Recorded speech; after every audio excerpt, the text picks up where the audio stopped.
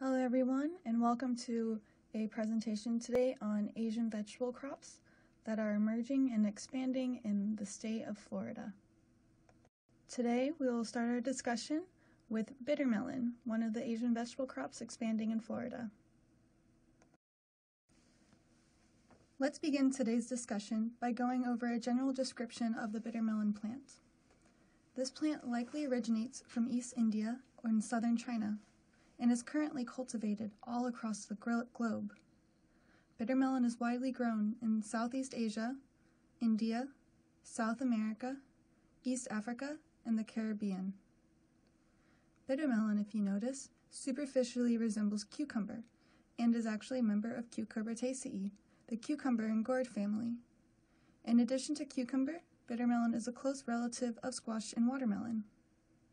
There are two varieties of bitter melon commonly grown, Chinese and Indian bitter melon. Chinese bitter melon is longer, larger, smoother, and a lighter green color than the Indian variety.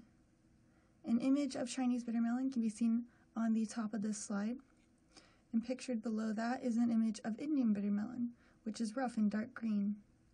Bitter melon has many names because it is cultivated all across the globe, and these names include, but are not limited to, Goya melon, balsam pear, bitter gourd, and bitter squash. Now let us go over the morphology of the bitter melon plant.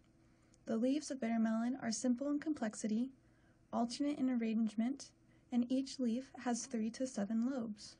The leaves are palmate in venation. You can see these leaf characteristics in the picture on the left. The growth habit of bitter melon is a vine. The vine is herbaceous and bears tendrils for support. You can see the vine growth in the right image on this slide. Bitter melon is a monoecious annual plant and has solitary yellow flowers. Bitter melon can be direct seeded or transplanted and can be grown in the field or in the greenhouse, making this a very versatile plant. The seeds of bitter melon are photographed here on the bottom left side of the screen. The seed coats are stiff and brown in color. In order to germinate, the seeds require warm conditions of 60 to 95 degrees Fahrenheit and moist soil conditions. For highest germination percentages, water soaking and scarification of the seeds is highly recommended. In Florida, direct seeding can take place from March to April and from July to August. Transplanting can be useful because doing so expands the growing season of bitter melon. However, transplanting is in general more costly, so directly seeding is much more common.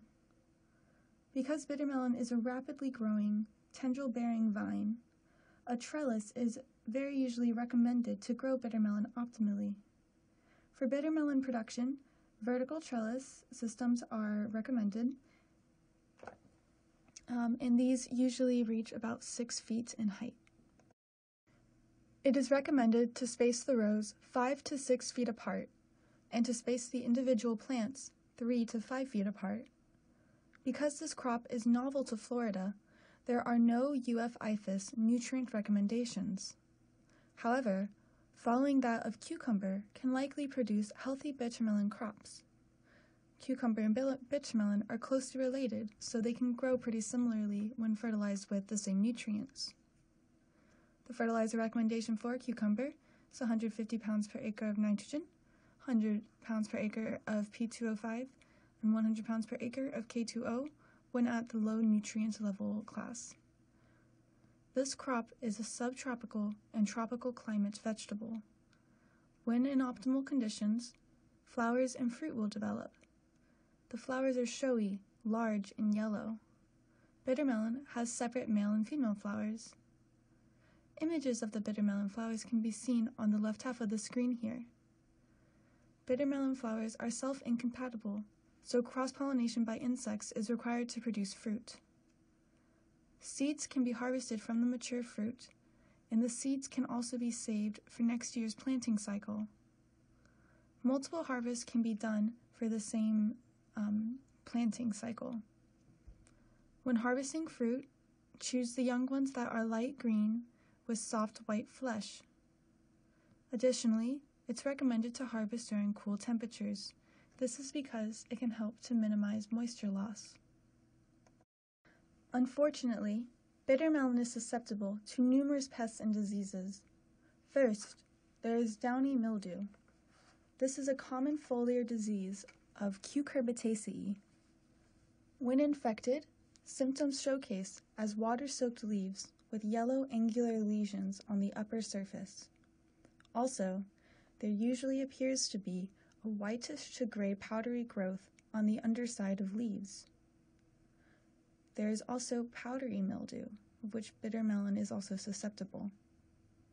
Powdery mildew occurs when the temperatures and humidity are high. Infected plants have a white powdery residue that appears on the top surface of the leaves. Additionally, defoliation is a common symptom of powdery mildew.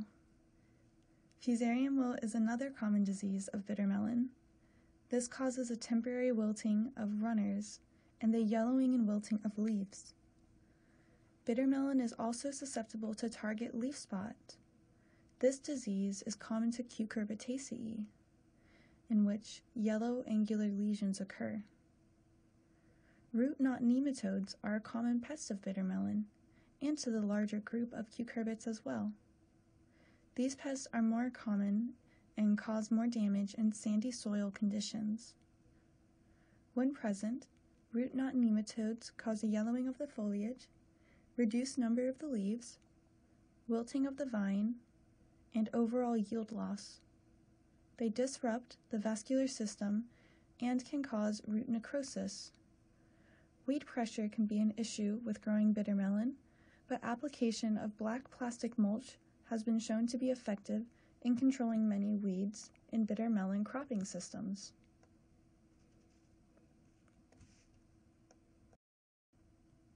The most common use of bitter melon is eating it cooked as an unripe vegetable. The unripe fruit is cooked and has a strong but pleasantly bitter taste. If the bitter taste of this fruit is unappealing, soak the bitter melon in heavily salted water for 1 hour before cooking. This process extracts the bitterness. Interestingly, there is no standard for this fruit. Bitter melons of all different shapes and sizes are harvested and sold to a variety of markets. The aril of the seeds are also edible. An aril is a specialized outgrowth from seeds that completely covers them. The fruit turns yellow to orange and becomes very tough at maturity. You can see an image of this orange, yellow, tough, mature fruit on the bottom of the slide. The unripe fruit, on the other hand, which is pictured on the top of the slide, is incredibly nutritious. It contains high concentrations of vitamin A, vitamin B, vitamin C, as well as many mineral nutrients, including calcium, phosphorus, potassium, and iron. It can be harvested and cooked when the fruit is green or slightly yellow. Not only is bitter melon nutritious, it is also incredibly medicinally important. Bitter melon has been used in Asian and in African medicine systems for an incredibly long time. This is because bitter melon has been shown to reduce blood sugar levels, have anti-cancer properties, and anti-obesity effects. The ability that bitter melon possesses to lower blood glucose levels is particularly beneficial for those patients with diabetes. Bitter melon has been shown to lower blood sugar as a standalone product or as a supplement because it's been shown to have additive effects when taken with other substances that lower blood glucose levels. Interestingly, some components of the extracts of bitter melon have been shown to have structural similarities to animal insulin. Extracts of the fruit, juice, and dried powder have been shown to have a mild hypoglycemic effect.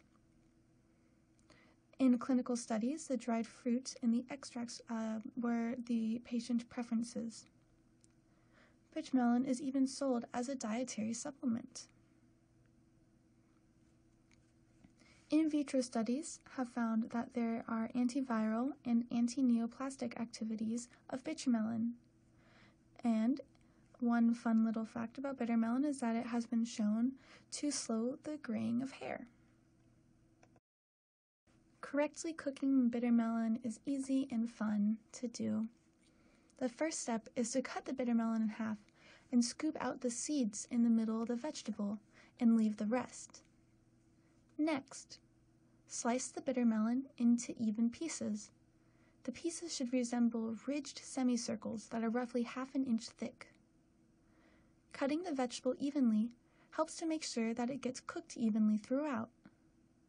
After that, boil the bitter melon slices.